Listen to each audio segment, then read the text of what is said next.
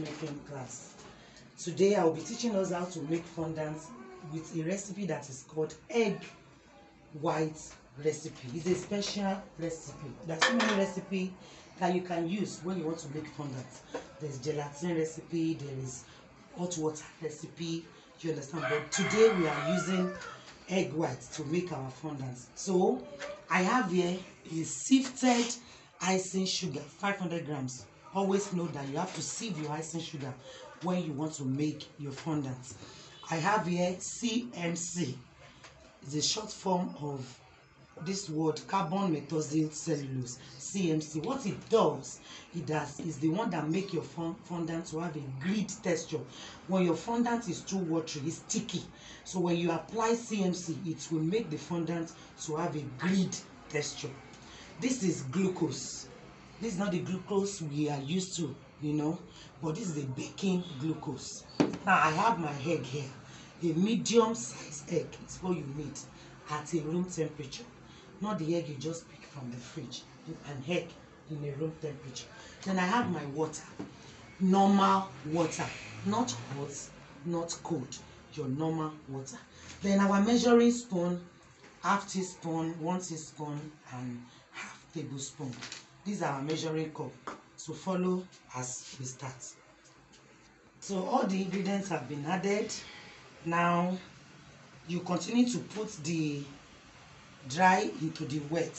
You can see. Now when you are working with fondant, you have to work faster.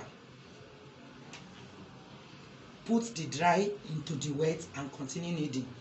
Put the dry into the wet. The dry, it's the icing sugar here. Be putting it on the wet. The wet, the glucose, the egg white, and the water. Are you getting me? Yes. So put it, continue kneading. Please, you have to work fast.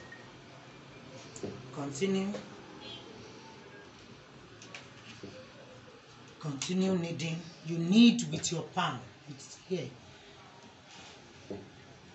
Continue till you exhaust all the dry ingredients, which is the icing sugar, the CMC. The icing sugar and the CMC are the dry ingredients here, while the glucose, egg white, and water are wet ingredients. Can we see?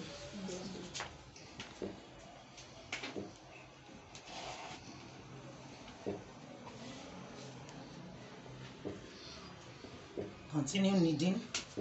Continue. See the way I'm kneading.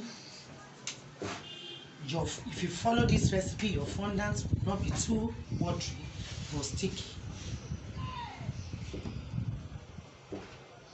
Make sure you exhaust the dry ingredient because it's part of the recipe.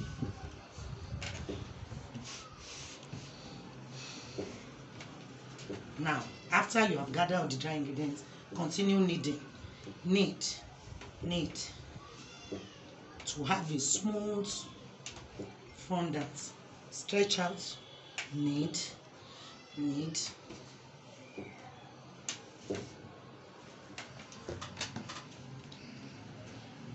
Form a round ball when you are finished. Do we see? Yes. See how stretchy it is? Do we see? Yes.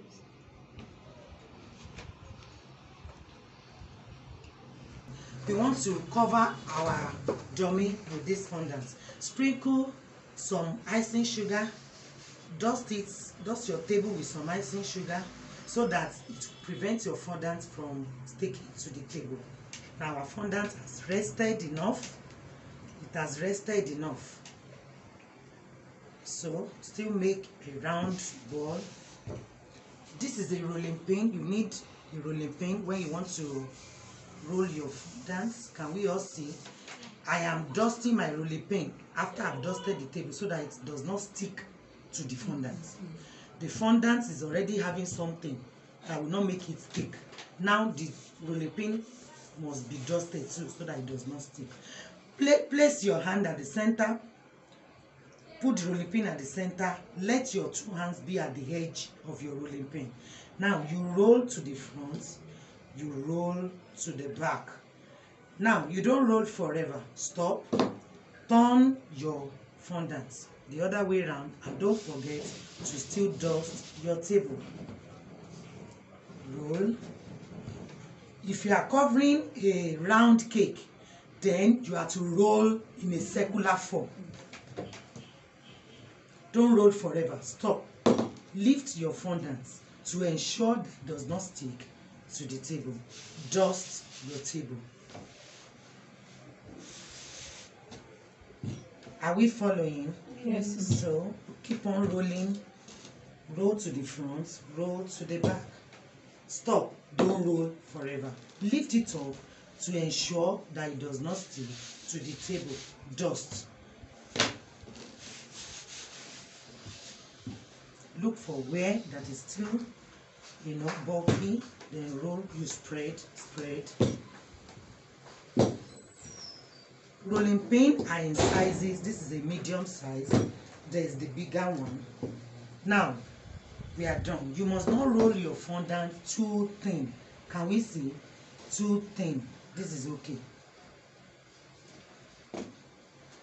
When you want to cover, before you place your fondant on the cake, ensure that what you have rolled can cover the size of the cake.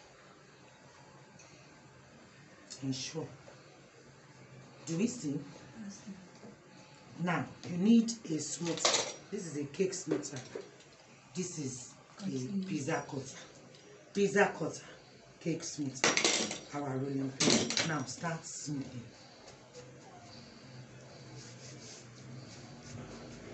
You need a turntable. Instead of turning your cake, you can put your cake on the turntable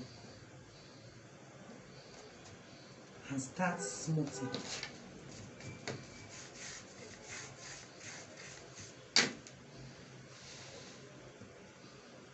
Spread out. You have to be gentle with it.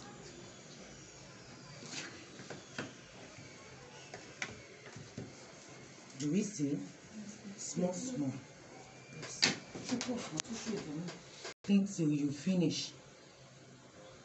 Cut the excess after you have finished covering your cake with your pizza cutter.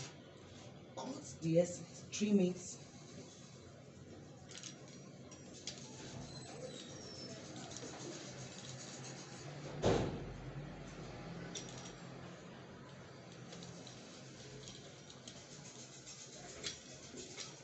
Good. Now use your smoother. You will still see if there is any excess there. Your smoother is very important while you are covering your cake. Remove the excess. Smooth. It will show you if there is any excess there. Continue.